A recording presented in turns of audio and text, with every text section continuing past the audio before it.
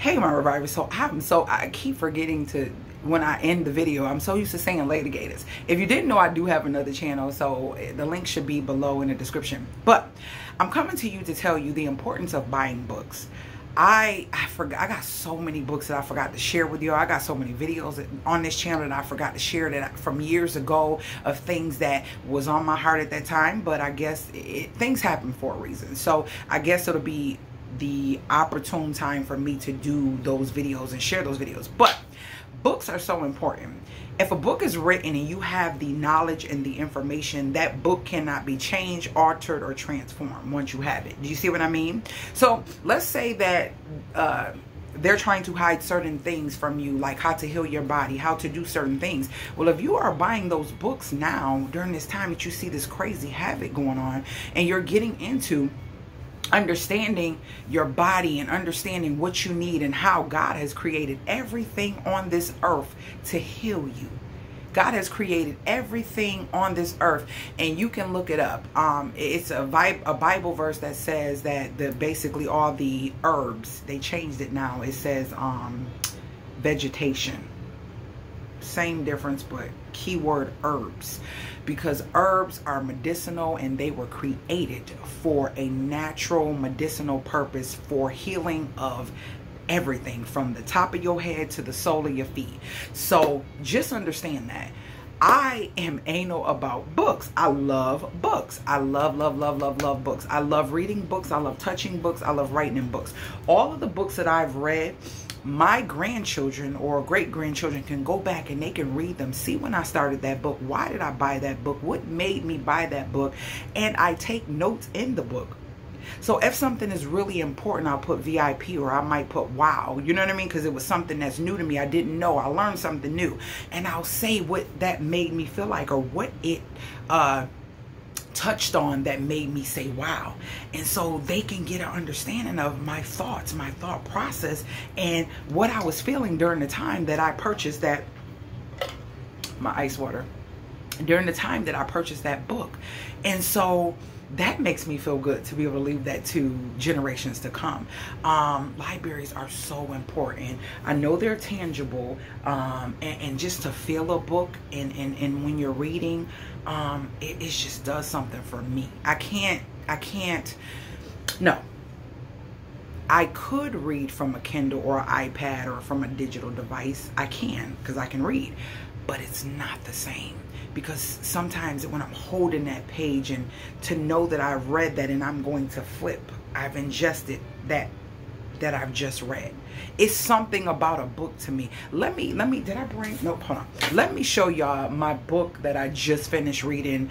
And I'm kind of vacationing and doing me. And now it's mommy time. So my daughter is away for a couple weeks for the summer.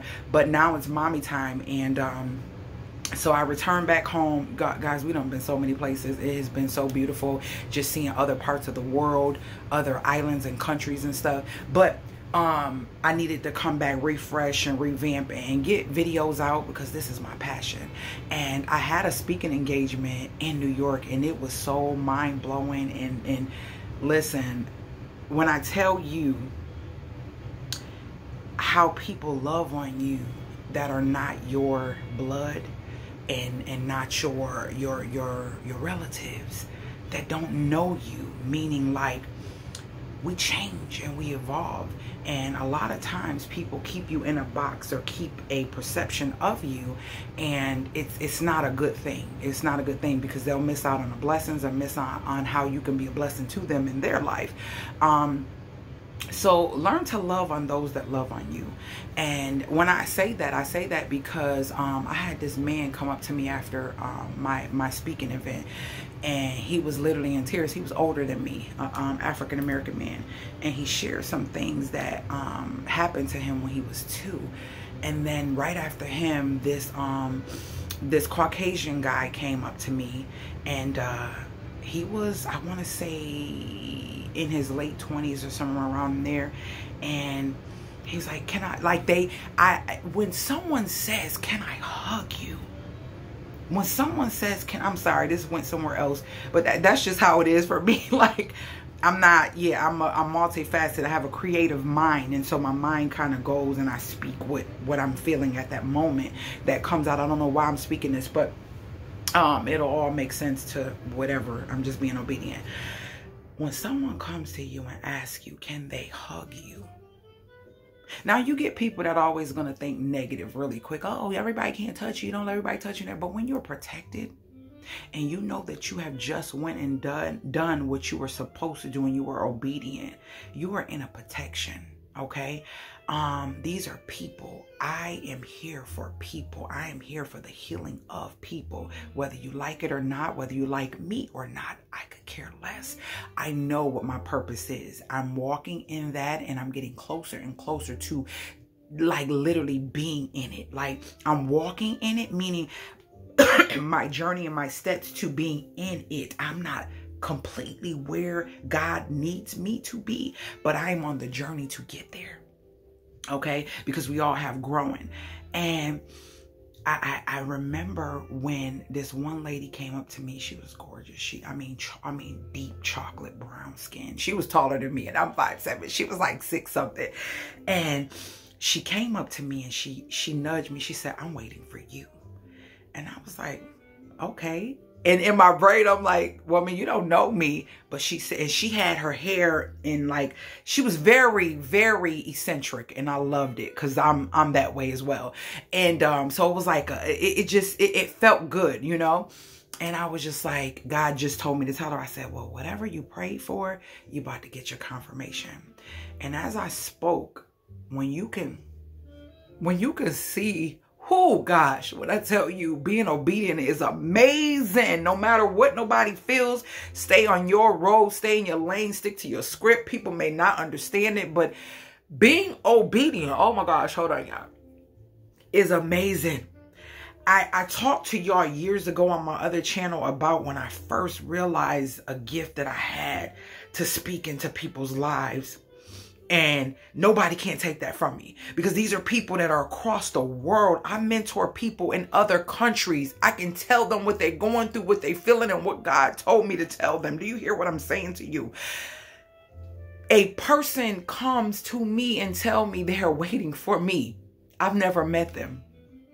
Okay, I'm going to tell y'all the story of when I was 12 and the prophecy that was placed on my life. But let me go back.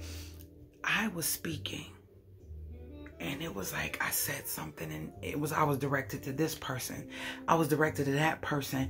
And when I tell you the tears that fell from these people's eyes as I walk the room, I don't stand in one place. I walk, because my spirit is what do you call it? Oh my gosh, it's connected to certain people to say certain things. And when I tell you the round of applause and the claps and the I need your card, and can I talk to you, and can I hug you? I need a hug. And no one ever told me like that. No one ever told, like, those are the things that make me say, no matter what, I am going to continue to be obedient, because I know that I am different. I've always been different. And I know that being different and being in your own lane requires some real deep understanding of, you're going to be alone a lot. And I spoke of this, and I'm not talking about a physical. I'm talking about alone and people not being able to understand why you think the way you do, why you move the way you do, why you are the way you are. A lot of people won't understand it. They won't. I'm not going to say it's an anomaly, but it's kind of sort of like that. You get what I mean? It's something like no one can't understand, and no one don't know how to take you. You know, sometimes people see a picture and they know they are familiar with, but they don't really know you. A lot of times, even your family, they're familiar with you, but they really don't know you. But the ones who take the time to really get to know you and continually communicate with you, they'll see. I'm sorry, I didn't want to make this that long, but let me grab this book.